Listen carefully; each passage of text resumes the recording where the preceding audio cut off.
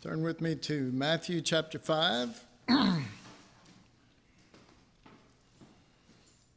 And we've been discussing this contrast between Christ, or between Jesus as the Lamb and the law.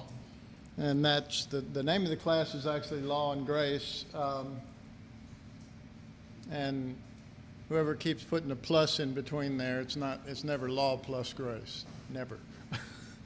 But we are studying law and we're studying grace. And then I write in parentheses law and lamb. We've been seeing the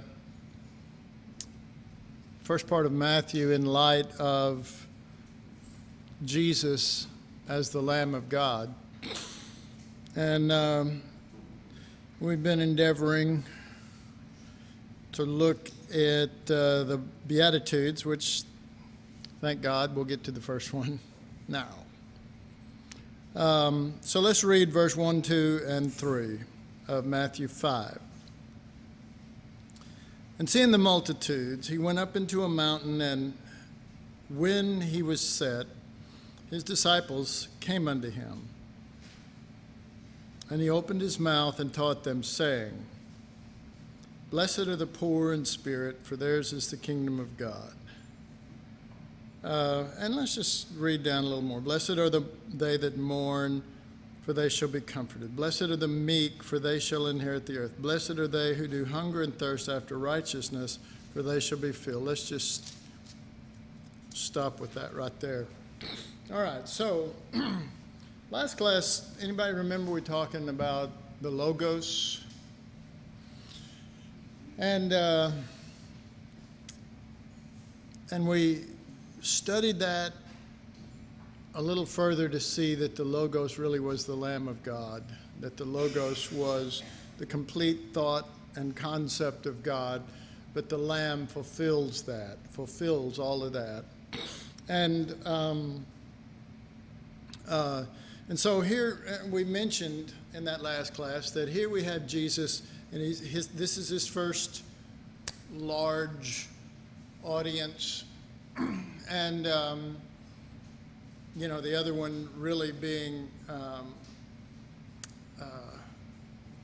like at the wedding of Cana and stuff like that. But this has got a bunch of people, and so this is Jesus's really first sermon or presentation of whoever he is, whatever this is about.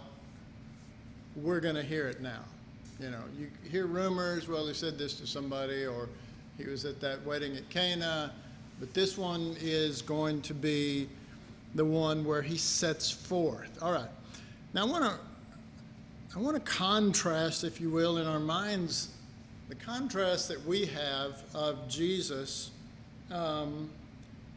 in relationship to, excusez-moi, in relationship to the Jesus that we know, the Jesus that is known basically among Christians, the Christian Jesus. By the way, Jesus isn't a Christian. Well, he's not. He's not. He didn't join that religion.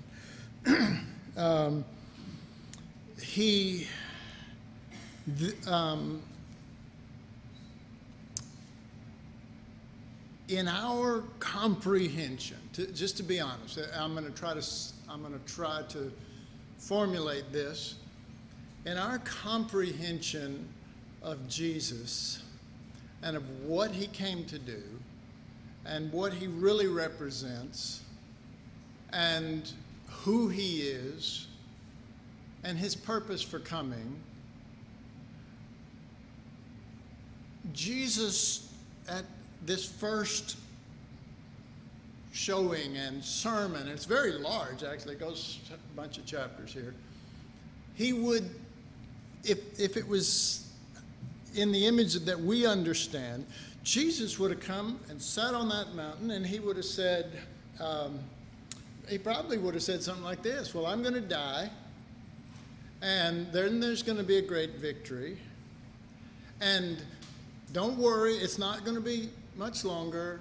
You know, I'm just starting my ministry, so we got 3.5 years, so be cool. You know, chill for a little while, because it's going to work out. And you're going to be victorious. And this is going to be the biggest victory that has ever come. And people start growing, the crowd start growing with, and and if you follow me, then you will go to heaven, and God will do great things in your life, and the Lord will. Anyway, no, somebody else.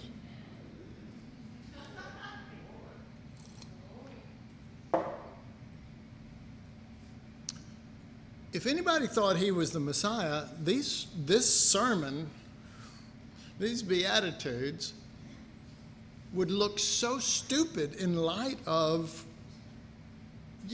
what they thought was coming.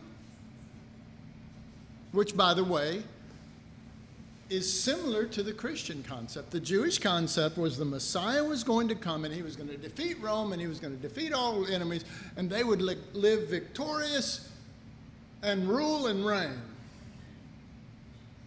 Is that right or wrong? That was okay. Well, that's kind of a Christian concept of Jesus. He's come, he's defeated all enemies, he rule and reign, and everything's going to be, we're going to reign as kings and, on the earth. And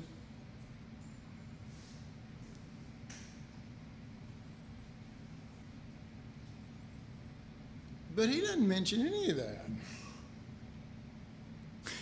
This is his big chance to get their attention. Hey, I'm going to share stuff with you that's going to make you want to follow me. Blessed are the poor in spirit. Blessed are the hungry. Blessed are the meek. Blessed are you when all men shall speak evil of you. Come on. That, and to start that way,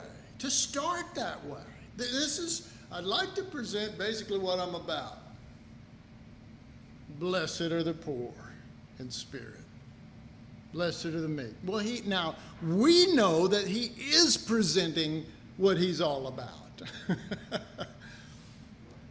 But if Jesus had showed up to, let's just say that about 100 years into Jesus having come and died and everything, and he showed back up like for 2 weeks. And he started saying, I just want to adjust things a little bit. Blessed are the poor in spirit. Blessed are the meek. Blessed are the,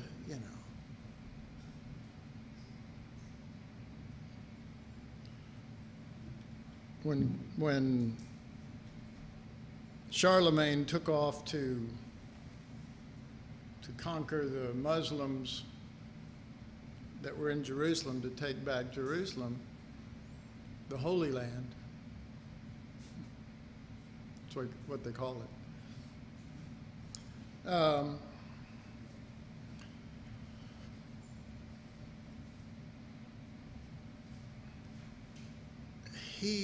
If Jesus had showed up then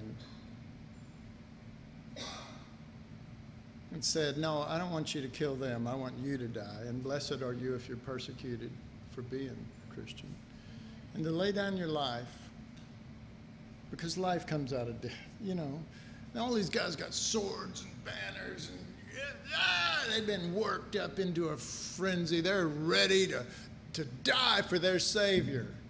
Of course, their real goal is to make them die for our Savior.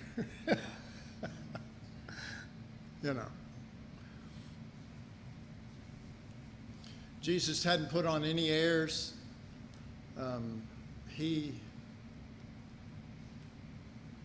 has been put in some circumstances like the wedding of Cana, and that beforehand, his mom comes to him and says, look, they're out of wine. Do something, something big. Impress him.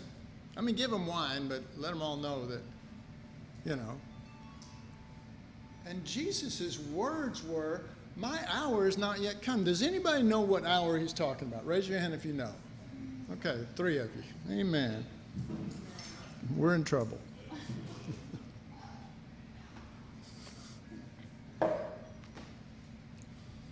When Jesus said, my hour has come, he was talking about the cross. Okay? So here it is at the early part of his ministry, and she says, do a miracle. And he goes, my hour has not yet come. The miracle I want to do isn't this. But he's a lamb, and you check it out throughout different times. He has to say, mine hour is not yet come, meaning that's not what I'm really here for. But he goes ahead and does it anyway because he's a lamb. Does that make sense? That he would do that? Because, if that's really his spirit, then he's going to go, all right. Mom, what do I have to do with thee?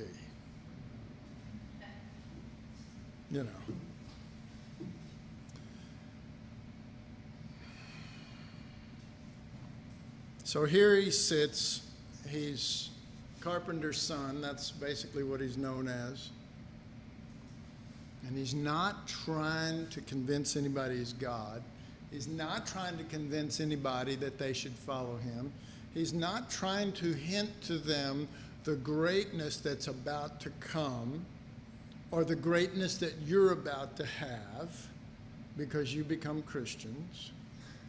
The greatness that y'all all are experiencing in your lives. You know what I'm talking about. Yeah, that kind of greatness, see. I mean, you can't get any greater than Jesus. Greater, if you want greatness, greater is he that's in you than you or me. Thank God, thank God, thank God, thank God, thank God. And that's my kind of greatness, Jesus being greater than me. That sounds good to me. So Jesus starts. And he doesn't go, he doesn't say, now, he didn't go down the line. I really want you to be a praying people. Okay? You got to pray. You got to be praying people. You got to be a praying people. He didn't even start with prayer, come to think of it. You go, bow your heads, omnipotent Father. He just sat down, and when he was said, he opened his mouth, this is what we just read, and said what he had to say. He didn't say, now, you're going to have this big task. We're going to unite together as a force for God, and we're going to win people to the Lord. And salvation shall go throughout the land. Well, it did, but read the book of Acts. They were persecuted and outcasts and kicked out of families and the temple and what have you. Blessed are ye when you're persecuted. Happy are you. Happy should you be.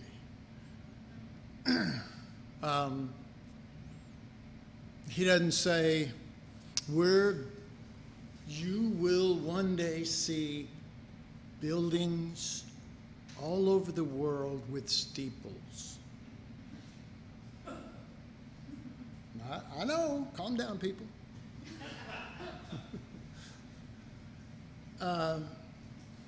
He didn't say there'll be hymn books. He didn't say he didn't say almost anything that we would put in the category of a major basic thing that we're about. He brought up what he thinks we're about. And the first thing out of his mouth has nothing to do with a ministry or work. It has to do with your spirit. Your spirit. The spirit in which you do everything. That's what it has to do. It doesn't have to do, because there are Christians accomplishing all kind of stuff and their spirit isn't right.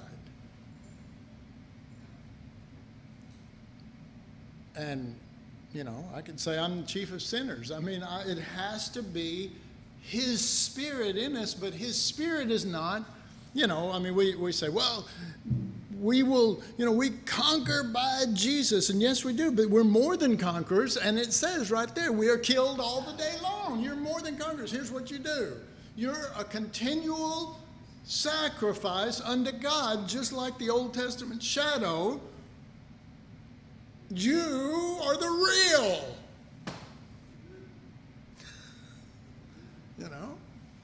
So he's real happy about what he's got to say here. I'm sure you've seen that movie where it shows the crowd way, way in the back, and the camera's on a couple of people so far back that they can't hear. And Jesus says, "Blessed are the peacemakers." And one of them turns to the other one and says, "What did he say?" And the other guy says, "Blessed are the cheesemakers."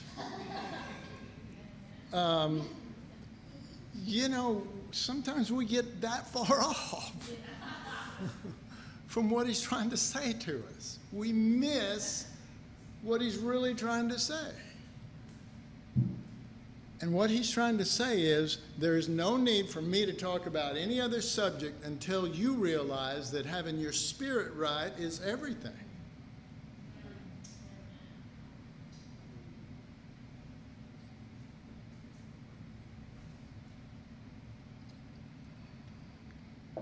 I see Lindsay sitting up there looking at me going, well, this ain't right. You've got to start with your spirit being right. And the right spirit isn't to put down those things that we talked about. The right spirit is to do what he said, and it will bring a contrast to everything that works for him or uses his name, because it will be a sweet savor unto the Father. It'll be Christ in us, who we bear about the dying of the Lord Jesus daily in our mortal bodies. Well, what does that mean? It means that there's a spirit that the Lord wants to see, that we would not be able to define until we know it. The reason why I say that is, how many times does Jesus say stuff, or do stuff that you go, that ain't the right spirit, the fig tree, the fig tree, remember that? And he came, there were no figs on it. He said, "Cursed are you." I mean, I would have turned to Jesus and said, "Dude, blessed are the poor in spirit." Remember that? First thing ever out of your mouth to us. It's about having the right spirit. Well, that's what I say. We don't understand that, because he is a contrast to everything else. And he doesn't have to be mean to be that contrast, but it is a contrast, and it's supposed to contrast. There's supposed to be a contrast. Blessed are the poor in spirit. Blessed are those who are lowly in heart. Poor in spirit. It's the exact opposite of being puffed up, of becoming something. And you find people that, I'm sure there were people that were sitting there before Jesus going, look, this is all well and good, but we're hungry for God. We want to know some deep answers to the scriptures. Tell us the meaning of, that verse. And he's going, no, that's not, we start with the Spirit. We start with your Spirit. We start with you being with me or with you being with you. You being of another spirit. And you remember Paul did say that. It's another spirit. I wrote, but we need to start with finding out and obtaining the right spirit in everything. It's not first about what we accomplish in ministry or what we know concerning right doctrine. It is about what spirit it is and what spirit what we do is done in. Not works, not working, not doing, not ministering, not law. Blessed are the poor in spirit. Did you have a... Could you read that? The sentence we need to start with finding. Read that again. It's not first about what we accomplish in ministry. Is that what you're talking about? Just keep going, Yeah, ministry or what we know concerning right doctrine, but it is about what spirit it is done in. Not works, not working. See, works, well, that's the law, but not working in a wrong spirit. You see what I mean? That can include anything. Well, and that's Jesus. You've heard this said by the law, don't do this, but I say unto you. See, it becomes, the law was hard and nobody could keep it, right?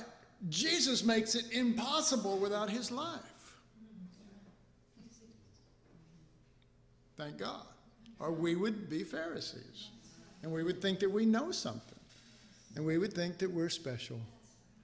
And we wouldn't be poor in spirit. See?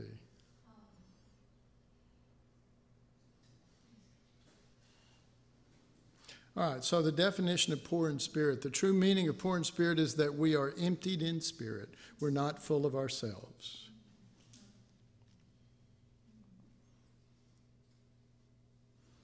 If you're poor financially, you're emptied of finances.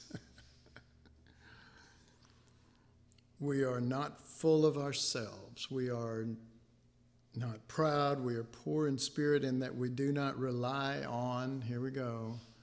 We are poor in spirit in that we do not rely on talents. Talents.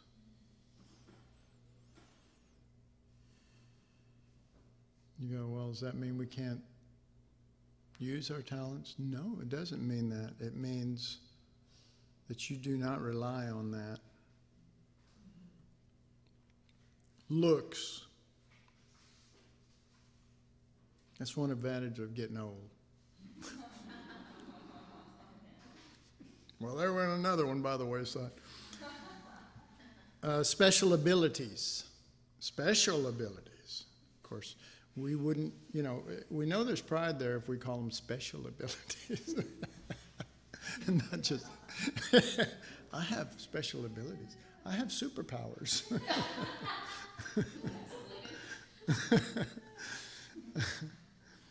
Are you stupid, man? I mean, Superman. Privileges. All right, come on. Think of Jesus. Think of Paul. Think of Philippians 2, where he had all the rights as God, to have all the privileges of God, to settle it once and for all with one quick appearance. Jesus is God and Lord of all, and everyone should bow to him. Boom! The heavens open, the skies are rent. Jesus appears in the sky with all the angels and with a glory that would just destroy everything evil, if necessary. And everybody go, oh my God! You're the one for sure, because none of us can do that. but he gave up all privileges. Became like us, and then as a man became a servant, and as a servant he became recognized as a criminal. And that didn't just happen against his will. You know, if we're going to know Jesus, we're going to have to understand poor in spirit. Because he is that. You know, that's that. I'm not that, and you're not that. But if we're going to know Jesus rightly, it's going to have to be a recognition first of him, because, you know, all right. The Jesus that some are following is a Jesus that would have split the skies and just said, I'm it, and the heck with wasting 2,000 years.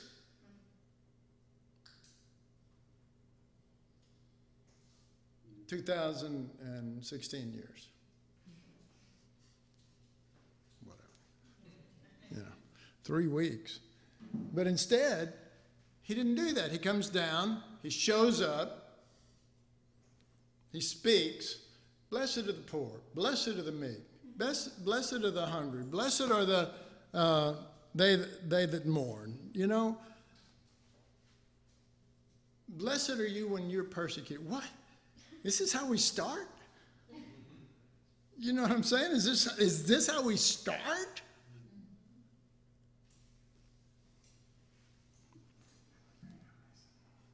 But remember what I said, that all of this began with there has to be an understanding eventually to us that for any of this to be true in us, we have to be dead and Christ has to be our life.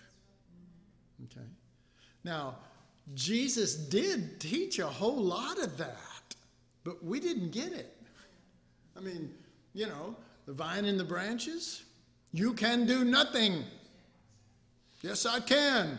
I can serve you well. I've got special abilities, talents, looks, anything, any of that, personality, intellectual superiority, advantage on any level.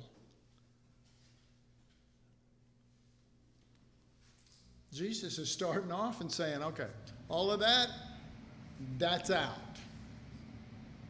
It's going to take another spirit.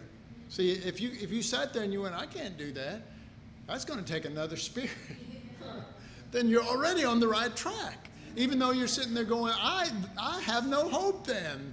Does that make sense? You would, I mean, if you really heard him, you'd go, oh God, blessed are those that are persecuted. Rejoice, I'm going to kill them for persecuting me. To the glory of God, of course. Amen. Raise the banner high and the swords. Ah, freedom! Do you know what Jesus' freedom is? To not use your liberty for an occasion to the flesh, but by love serve. That's what it's talking about. That's Galatians 5:1 and 13.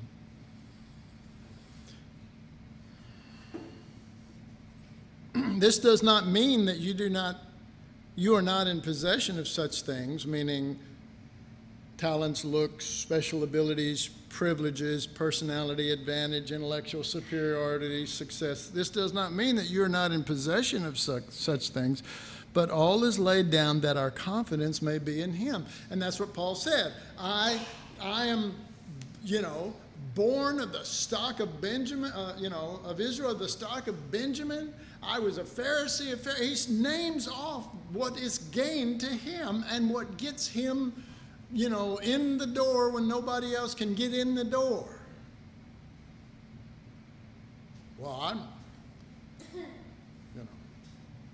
I'm this or that, or, something impressive, something that will move them, And Paul says, what things are gained to me, I count lost for Christ. Yea, doubtless, I count all things lost for Christ. Why? So that I can be made conformable to his death. See, he said, I want to know him in two things, but he said, here's what I want to happen in me. I want to know him in the power of his resurrection. I want to know him in the fellowship of his suffering. But I want to be made conformable to his death. You can know this and know that and not be conformed to it, but this is what he wants.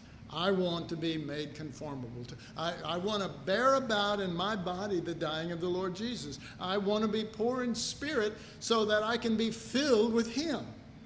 And when we're filled with ourselves, he has a hard time getting in. You know?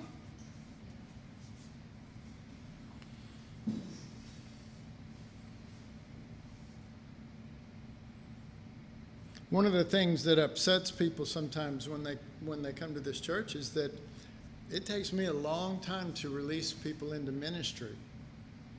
And all of you know that because it pretty much happened to you.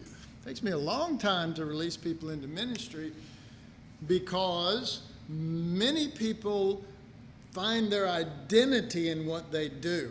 And they think there's something, or they become something, or they become important, or they become, well, see, that can't be true in Christ. The only thing that's important is Jesus. That's it. That's it.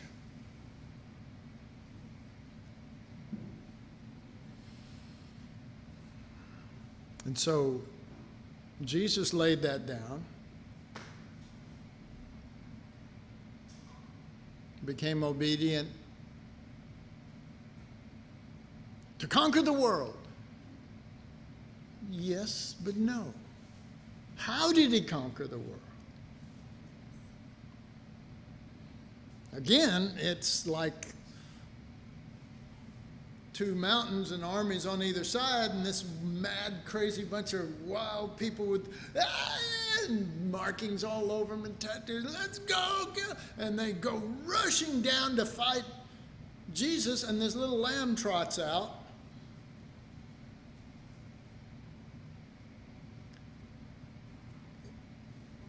He's not going to win the way you and I think winning should take place. Right? But he is going to win. But he's not going to win the way that many put it in Christianity, where you just defeat the enemy, you just get stronger, be strong in the Lord and the power of his might.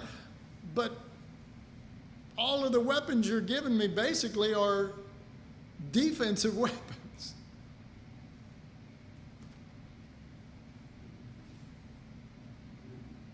And if you're going to be strong in the Lord and the power of his might is the cross. This is 1 Corinthians chapter 1, verse 5, 6, 7, right in there.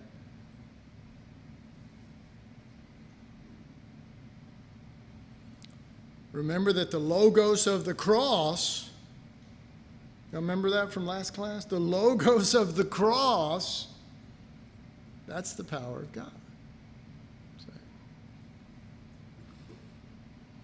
So this doesn't mean that you are, this does not mean that you are in possession of such things, that you're not in possession of such things, but all is laid down that our confidence may be in him. There is a kenosis, or self-emptying, that takes place. The Lord's concern here has to do with the spirit of the person and his attitude toward himself, as well as this attitude towards others.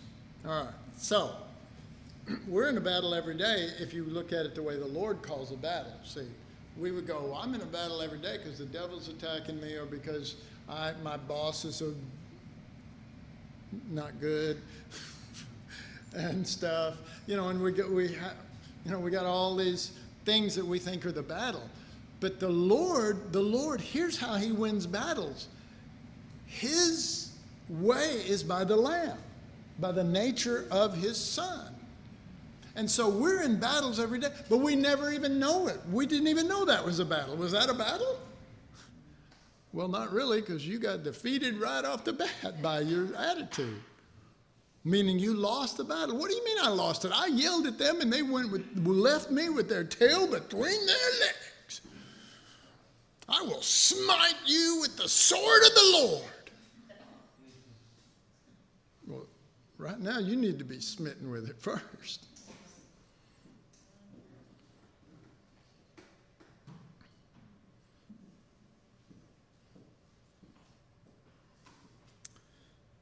So to be empty doesn't mean we're not strong. Jesus showed incredible strength on the cross in terms of forgiving his murderers or showing restraint and not destroying mankind. I mean, he could have called 10,000 angels. You know, does anybody find that a little bit humorous? God doesn't need 10,000 angels. Have you ever seen what he could do with one? And he doesn't even need that one. He's God. They're just angels. He could have just gone, that's it, I've had it. And it's over with. Every evil person would die. Let's see, that would be all of us. If I'm not mistaken, all have sinned and come short of the glory of God. So Jesus showed incredible strength on the cross in terms of forgiving his murderers and showing restraint and not destroying mankind. It is this very strength that we are meant to display also. We are strong in the Lord and the power of his might, but it is a different kind of strength than that which men wish to exercise.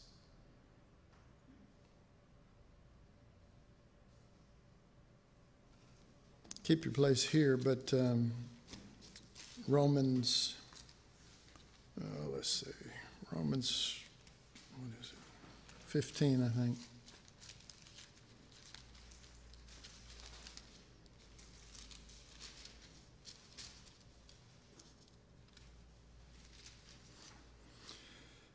Yeah, or is it?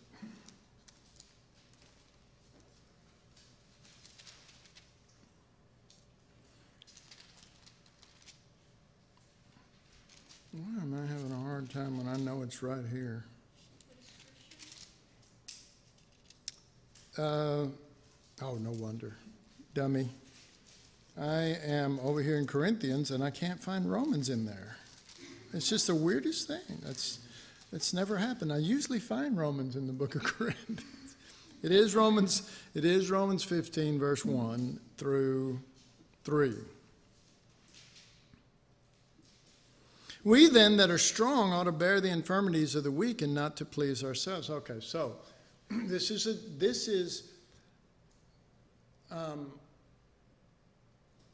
by this point, he doesn't have to explain that you're dead and Christ is your life. Think of Romans 5 or 6 or 7, you know what I mean? There shouldn't be any, we shouldn't have to go, you have to say it every time. You know? And he shouldn't have to say that to us every time we get in this situation. We should just go, the scripture says this, that's his heart, we're dead, he's our life. Therefore, we then that are strong ought to bear the infirmities of the weak and not to please ourselves. Now, that's a true statement, but there's also a little bit of a jab in that, in this. The people who are saying they're strong are not strong. They don't know how to be patient. They don't know how to be forgiving. You read the whole thing. 14's a great one to see it. It's, you know, you'll see right there. They're saying they're strong. They're declaring that it's, you know, yeah, we're the strong ones and they're the weak ones and they're slowing us down. And we want to get on with the Lord. And we're serious and we mean it. And look, these slackers.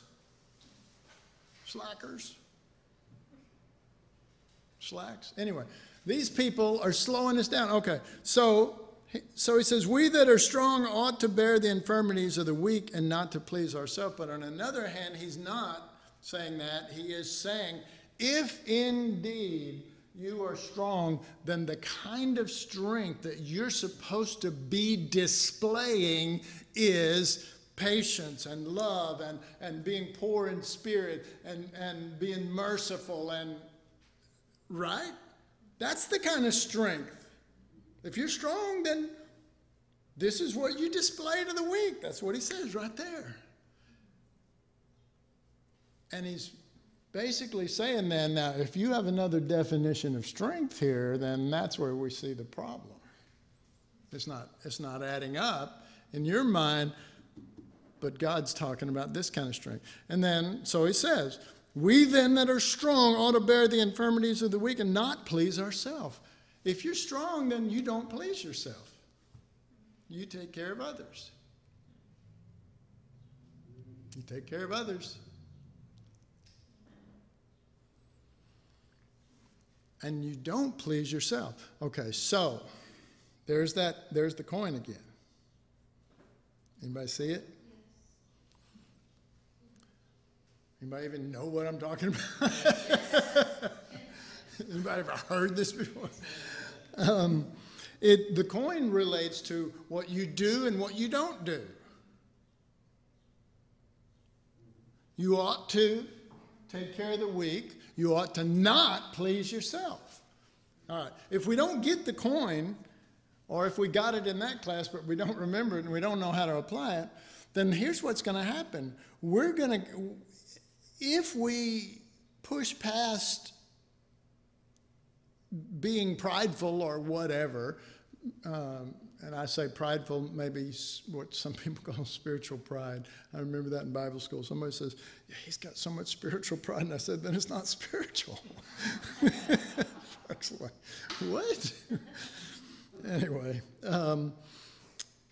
then I don't even remember that line I was taking. Anyway, that if there is this spiritual pride or this something working in you, then you are not aware of either side of the coin.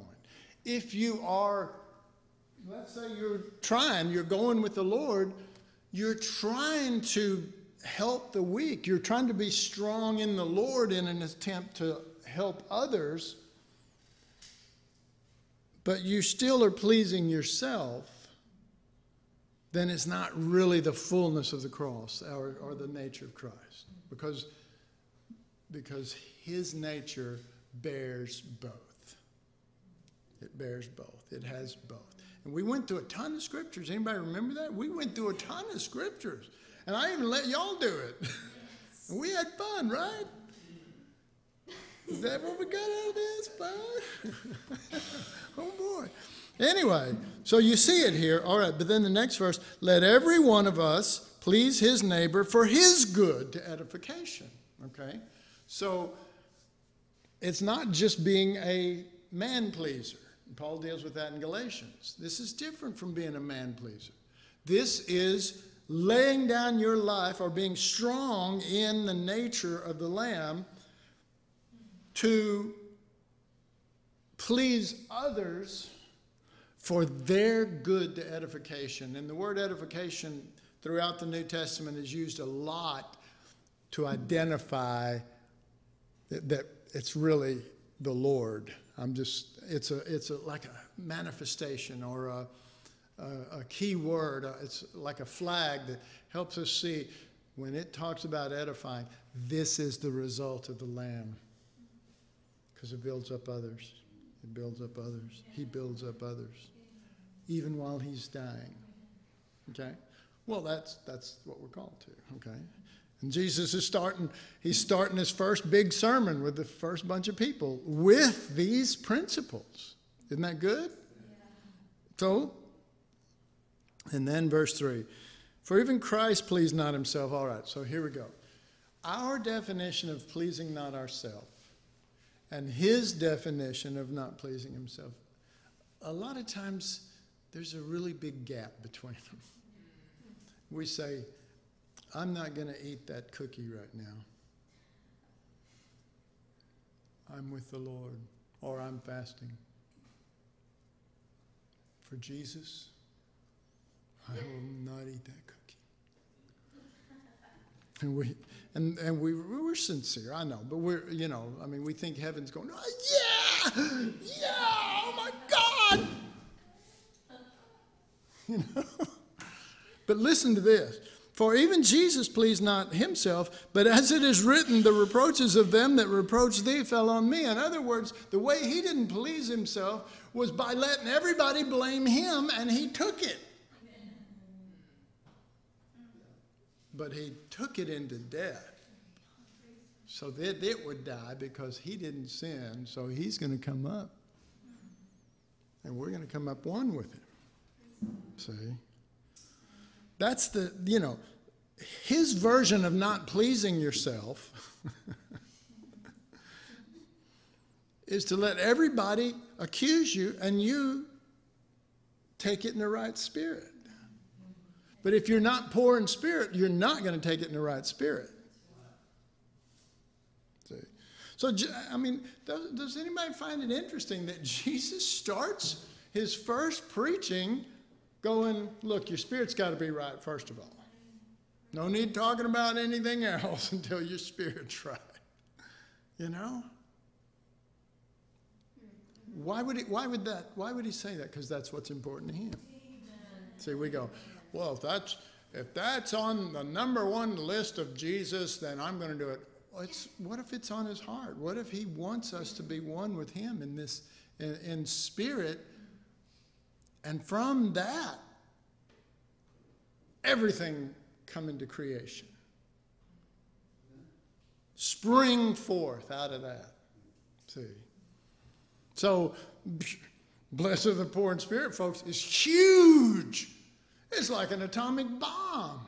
This is it. Start here and bam! Everything's going to be produced now as a result of this.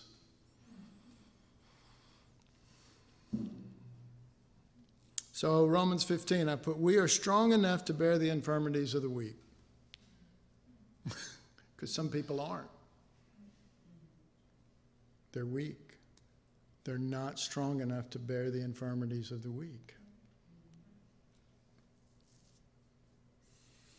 Many Christians are so strong that they have no patience for the troubled, the weak, or those who slow them down or get in their way in their pursuit of the Lord. Get in their way in their pursuit of the Lord,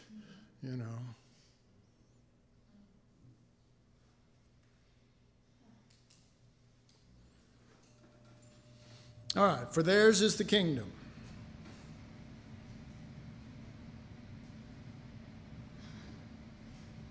Let's go back to Matthew 5, and I just ended up in Ezekiel somehow.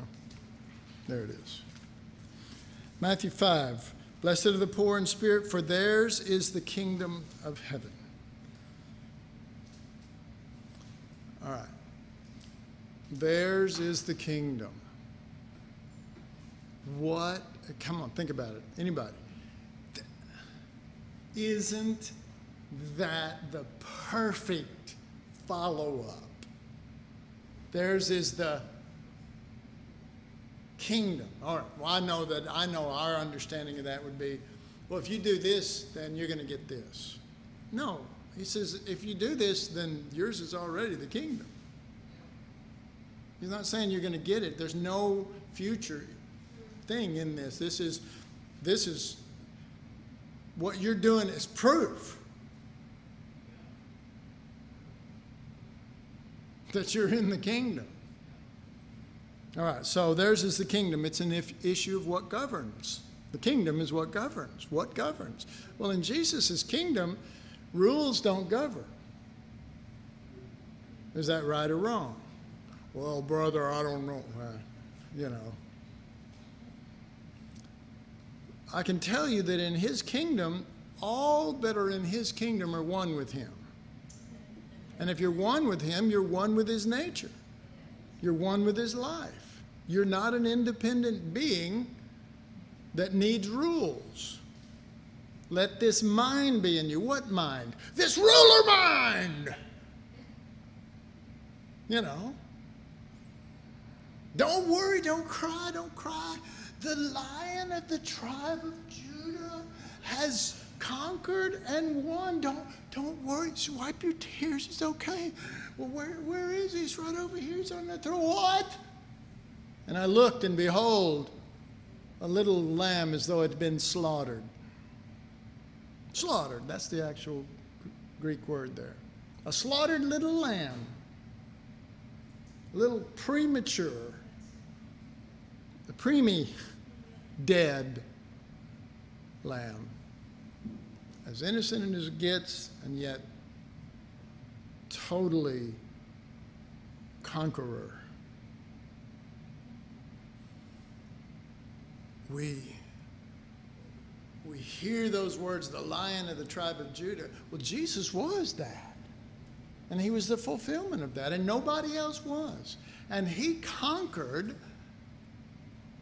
through death. And it says that. All those people that are around him, even there in that same area, are worshiping the Lamb, and they say, worthy is the Lamb that was slain to receive. Didn't say worthy is the one that was slain, but got up and slapped the enemy down like the dogs that they were. It doesn't. It says, worthy is the Lamb that was slain.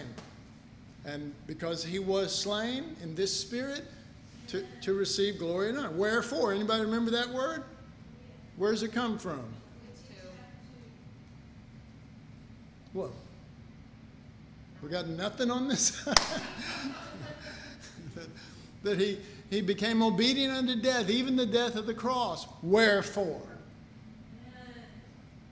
And Philippians 2 does not mention salvation or any benefits to anybody. It is God identifying the nature of his Son, not what it accomplished. And he says, because of that, wherefore? All right, so you see that in the book of Revelation then. You see that when it says the Lion of the tribe of Judah, and it's meant to shock everybody. It's meant to.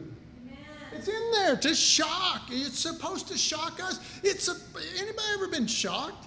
Yes. Anybody ever been stuck your finger in a or whatever, you know, and gotten a electric shock? It was oh, you know. It's meant, behold, the Lion of the tribe of Judah hath prevailed. And I turned and I looked. And if you don't turn and look, you'll go by your own understanding and the understanding of the world. You will do it, and you'll do it every time. You must realize that there has to be a turning, a desire to see, not just hear things. I want to see this. I want to see it. I don't want to have someone else tell me about it. I want to see this, and I want to turn from that saying, that phrase, and see what God has in mind when he calls it that. So you turn from it. Lion of the tribe of Judah, I'm turning from that. And if I see Lion of the tribe of Judah on the throne over here, then okay, I'll match him up. But he turns and he goes, my God, what? What? That's it? That's the one on the throne of heaven? That's the one God exalted and said, I have given you a name that is above every name. And every knee shall bow. Now, folks, that's in Philippians 2, and he's talking about the Lamb there. He didn't use his name, but that when he talks about, he thought it not something to be grasped after, and goes down and gets lower and lower and lower and lower. Wherefore, God highly exalts him, and every knee in heaven and in earth and under the earth will bow to this slaughtered Lamb. This Philippians 2, 5 through 8, Lamb. Okay? All right. Well, one thing you need to remember,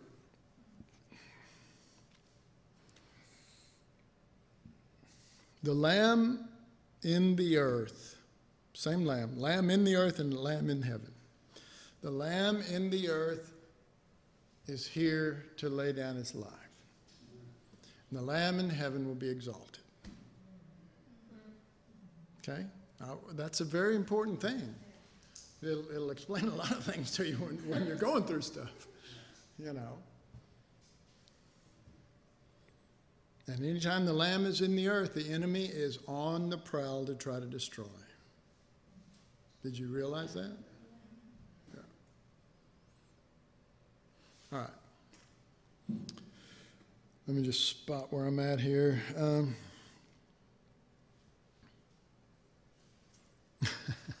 Okay. We'll take a break and we'll come back.